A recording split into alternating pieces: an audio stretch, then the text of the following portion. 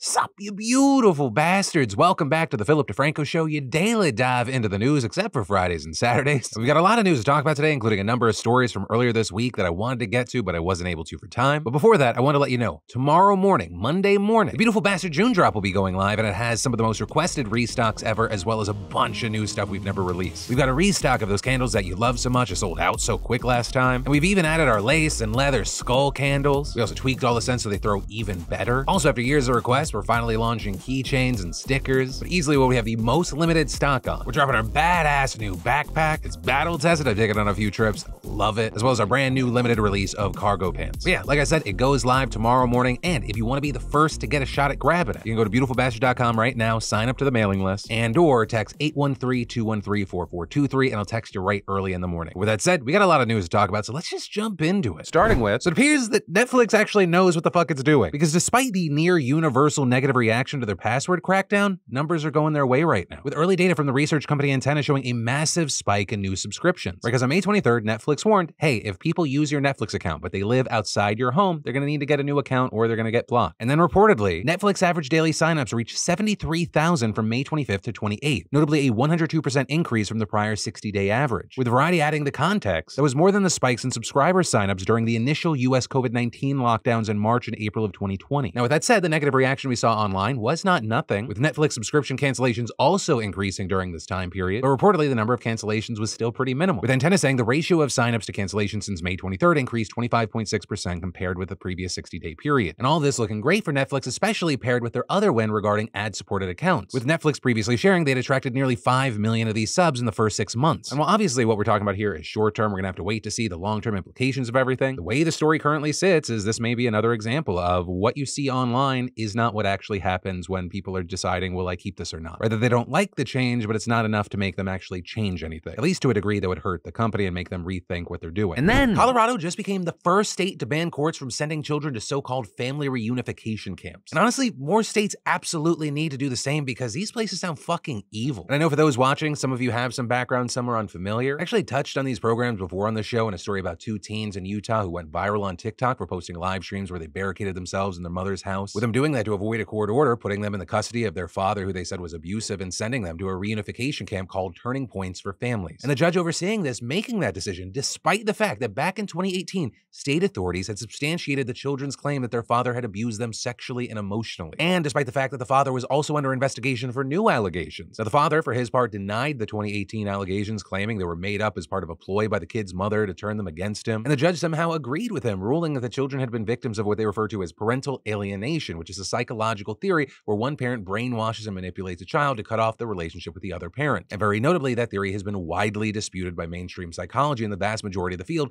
doesn't even recognize it as a diagnosable condition. But that has not stopped judges all around the country from sending kids to these so-called therapeutic camps that try to treat parental alienation. And of course, that is in no way the only horror story of kids being sent to these camps because of a theory that's widely considered to be bogus. With ProPublica, which did a huge report on those kids in Utah, also extensively covering the issue and reporting on a range of different cases, with a lot of it deep diving into the Turning Points program. In fact, lawmakers in Colorado even explicitly said that the outlet's coverage was the catalyst for bringing this new law about. And the other shit that ProPublica has uncovered is fucking wild. Right, according to the outlet, yes, these camps are very controversial, and while there's very little independent research in how effective they are, experts say they do not properly address the underlying issues at play. I mean, just at the get-go, at face value, many of these programs are entirely set up around denying children's abuse allegations. Right, some advocates of the parental alienation theory say there cannot be any abuse or neglect to make diagnoses. But plenty of others, including Linda Gottlieb, who operates Turning Points, accept cases that involve accusations of abuse even when those claims have been substantiated, which is exactly what happened to the 2 kids in Utah who were ordered to be sent to Turning Points. So basically, you have a system that's literally predicated on gaslighting, with Gottlieb even explicitly telling ProPublica she believes that parental alienation usually starts when people begin to believe children's claims of abuse, and saying, everyone knows children lie. Lying is so instinctual. Children love to make up stories. Why on earth do we believe that children are reporting accurately? Which, just to interject,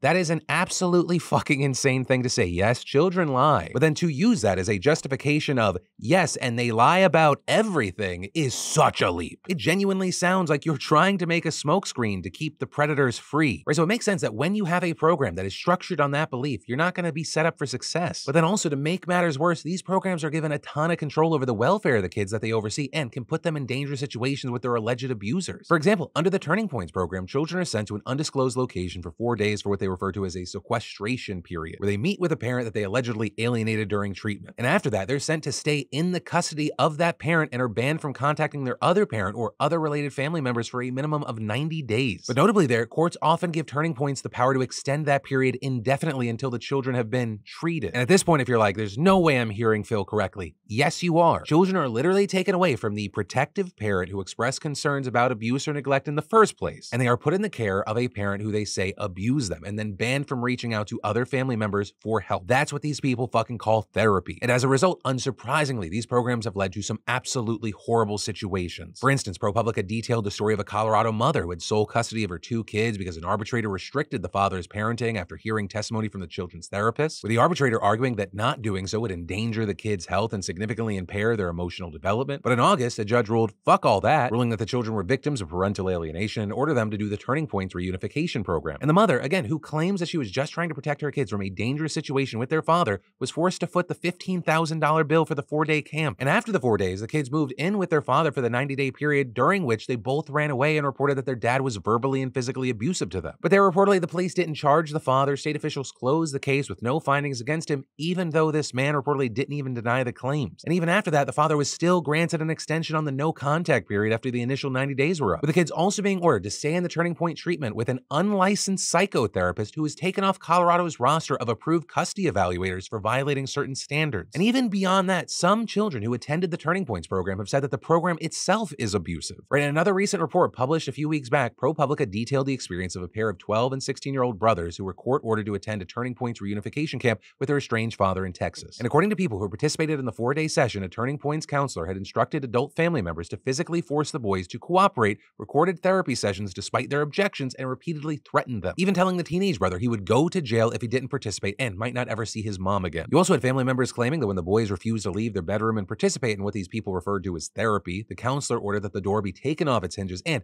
their bedding, shower items, food, and clothing be removed. And the first day after the boys came back from their session and were placed in their father's custody, the 16-year-old was hospitalized over fears he would hurt himself. And there he told doctors he had been physically assaulted at the Turning Points program. And this is according to medical records, which also documented faint linear marks on his upper arms where the teen claimed that his father had grabbed him. And as you'd expect at this point, this is not the only accusation against Turning Points, with ProPublica also reporting that another teen had accused the program of abuse during his 2016 therapy sessions in upstate New York. And there, according to the police report, officers have been dispatched to the house of Gottlieb, the Turning Points director, to investigate claims that a 16-year-old boy had been dropped off at the therapist's residence and assaulted and thrown in a closet. There, we saw no charges being filed, but the patient in question also told the outlet that when he rejected Gottlieb's attempts to record his sessions, he was pinned to the floor by his father and another man. And reportedly, both Gottlieb and the counselor in the Texas incident declined to comment on specifics of that ProPublica piece. But as the outlet noted in the most recent story about the new Colorado law, Gottlieb has previously defended her methods and called ProPublica's reporting libelous, but did not identify any inaccuracies in the reporting. But all of that brings us back full circle to the whole reason we're talking about this in the first place, the new law, with advocates now saying they hope that this will encourage other states to take similar actions. And it does appear that there is something going on, because according to ProPublica, lawmakers in California and Montana are considering similar bills to the one passed in Colorado, as well as a report coming from the UN Human Rights Council published just this April recommending the court-ordered reunification camps be banned. So there's a little more hope today for these kids and these families in a really fucked up situation. And then, figuring out what's for dinner is not on the top of anyone's summer activity wish list. Not to mention the time it takes to plan meals. But thanks to the sponsor of today's show, HelloFresh, you can take your time back and get easy to prepare recipes delivered right to your door. I'm talking about fresh ingredients that are really tasty. And I love how each meal comes in separate bags, so there's no guesswork. They really are easy to prepare meals. And no matter your lifestyle or meal preferences, with 40 recipes and over 100 seasonal items to choose from each week, this seriously saves time figuring out your week's meal menu. Also, I'll say another feature that comes in handy for Linz and myself, the snacks that you can add to your weekly order, like the fun s'mores bundle for the kids. And did I mention that HelloFresh is cheaper than grocery shopping and most takeout? And as I mentioned before, HelloFresh isn't just for dinner. They have you covered for every mealtime occasion, from snacks and easy lunches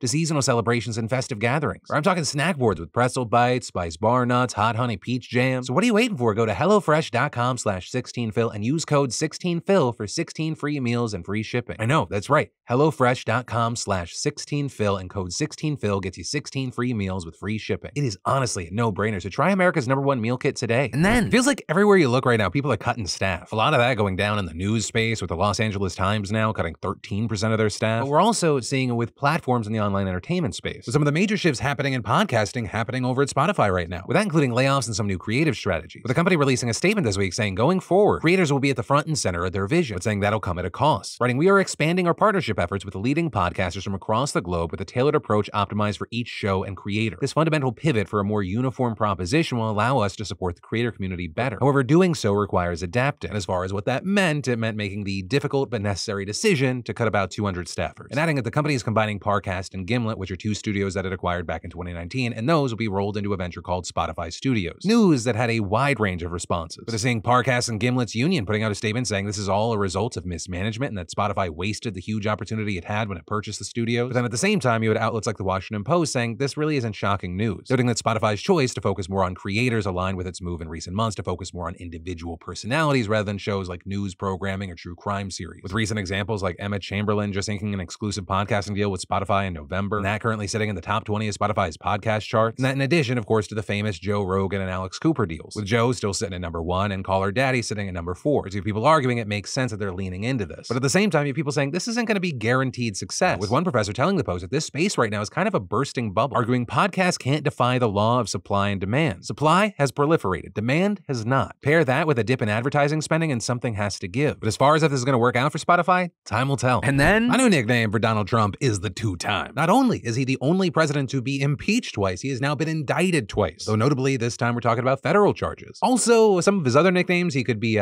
Evil Michael Scott or the dumbest fucking man on the planet, because the indictment was unsealed on Friday, and wow. So many things we're going to need to talk about. We're going to end up talking about everything when we stretch it across the week and just in bite-sized sections that make it easier to consume. But easily, one of my favorite things in this whole situation where Donald Trump was just indicted by a federal grand jury in connection with his mishandling of over 100 classified documents is, you know how he made that bullshit claim where he was like, hey, when I took all those classified documents from the White House, brought it to Mar-a-Lago, I declassified them. I just thought it declassified. Something that resulted in many experts going, no, that's not how it works. But here's the thing, we know Donald Trump doesn't actually believe the words that were coming out of his face because I'll just read part of page 15 of the indictment. On July 21st, 2021, when he was no longer president, Trump gave an interview in his office at the Bedminster Club to a writer and publisher in connection with a then forthcoming book. 2 members of Trump's staff also attended the interview, which was recorded with Trump's knowledge and consent. And upon greeting the writer, publisher, and his 2 staff members, Trump stated, look what I found. This was the senior military official's plan of attack. Read it and just show it's interesting. And at one point in the recorded conversation that Donald Trump is on, Trump talking about these documents say they're highly confidential. Staffer responds while laughing, yeah. Trump specifically says, secret. This is secret information. Look